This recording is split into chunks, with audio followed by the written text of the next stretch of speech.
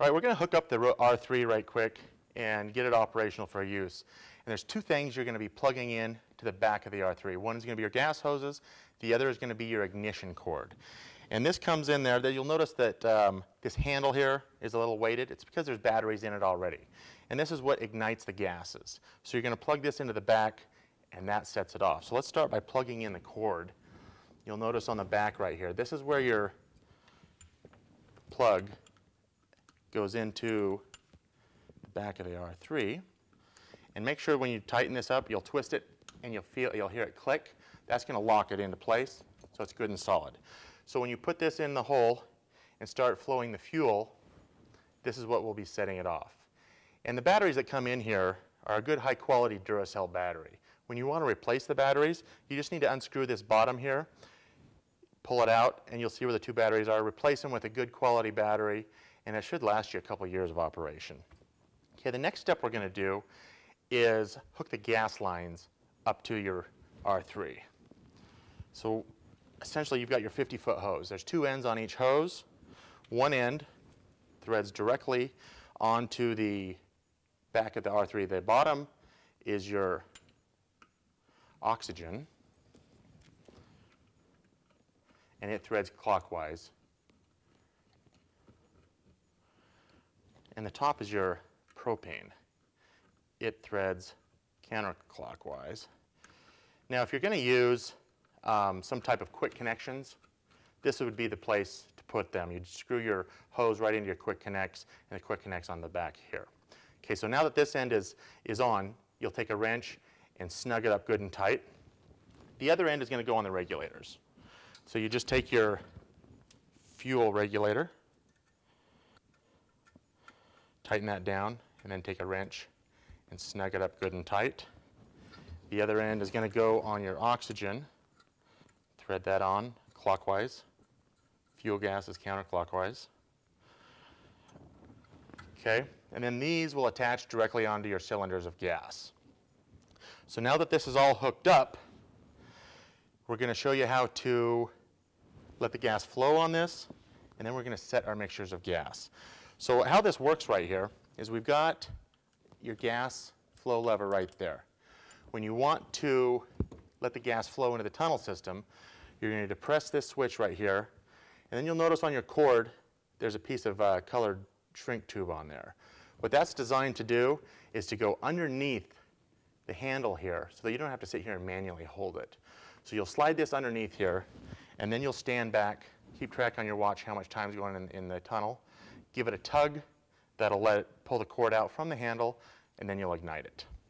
Okay, now that everything's been hooked up on the back end of the R3, we're going to use the attachments for the front end. And you can use it just the way it is to poke it down a hole, but it's much easier to use the attachments that come with it.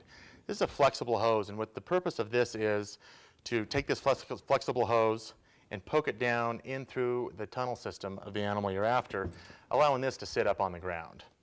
So this is really easy to hook together. All you're doing is pushing that in good and tight and then closing these, and that'll lock it on there. Now when you first get it, it can be a little tough to push that on there because there's a rubber gasket in there. So you just need to push in really tight and close it. The other attachment we have, and this is really handy for pocket gophers and moles, is this can hook directly onto the end, and you lock it into place. So you can just walk up and stick this in a gopher hole and then go back and set your gases. You can hook this attachment here to the back of this to give you more length, but I find it a lot easier just to put this directly on the end of the unit or to have this directly onto the unit. The choice is yours, though, whatever's more convenient for you. Okay, now we're going to show you how to set the gases on this to go out and actually use it in the field. Before I do that right quick, I want to go over a couple quick features on this that I know you're going to have questions about. Okay, this right here is your gas lever. It lets gas flow into the tunnel system when it's pushed down. You're going to notice there's a little switch under here, a little toggle switch that you're pushing on when you're letting gas flow. This is a safety device, and what it does is it disarms the electronics while the gas is flowing, so that way you can't ignite it while gas is flowing down the tunnel system.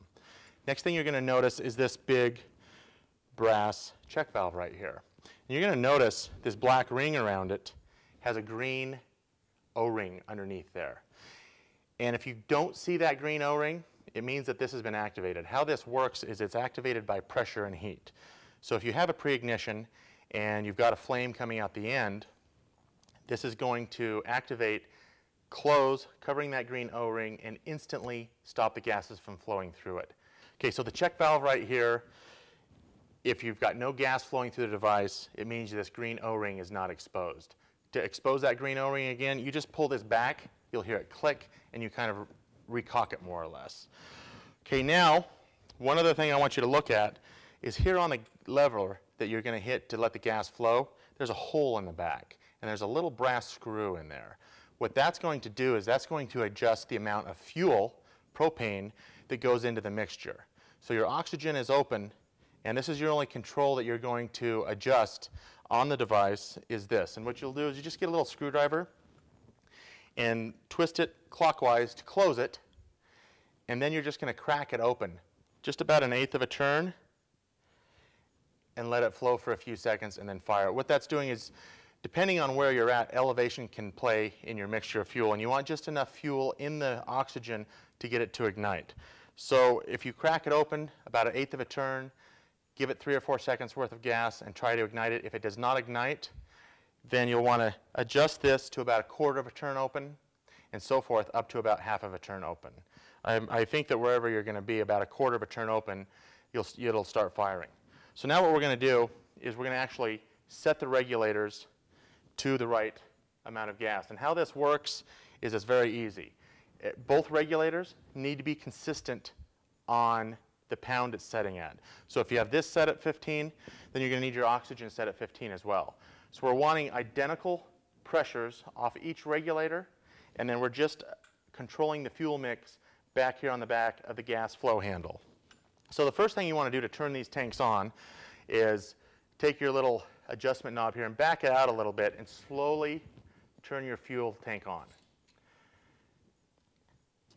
So we're going to twist this in a clockwise motion up to, let's say, 15 psi, or about 100 kPa, same difference.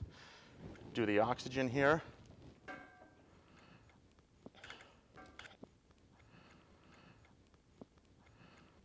This shows you how much is in the tank. This is your volume. This is your poundage. So now we're going to adjust this up to 15 psi. To 100 kPa as well. Okay, now we're at 15 pounds on each one. This has been adjusted to about 1/8 of an inch open. Now that's going to let the gas flow. I'm not going to fire it right here. When we get out to the field, we'll actually ignite it. But where we're at here, this gas mixture is perfect to get a good ignition. Now the difference on poundage of your regulators is the amount of flow. Here in the States we have pocket gophers and moles. And you want to feed the gas into the pocket gopher and mole tunnels a little bit slower. When you get to larger burrowed animals like prairie dogs, badgers, groundhogs, or some types of burrowing rabbits, you're going to want to put a larger flow in there because it's a bigger cavity. So for those type of animals, you'd want to adjust your pressure on both regulators up to 40 to 60 psi, just as long as they're the same. And then you won't need to adjust this because this will be the same fuel mix for those. So if you're doing pocket gophers, we're setting at 15. If you're doing prairie dogs, we're setting at 40 to 60.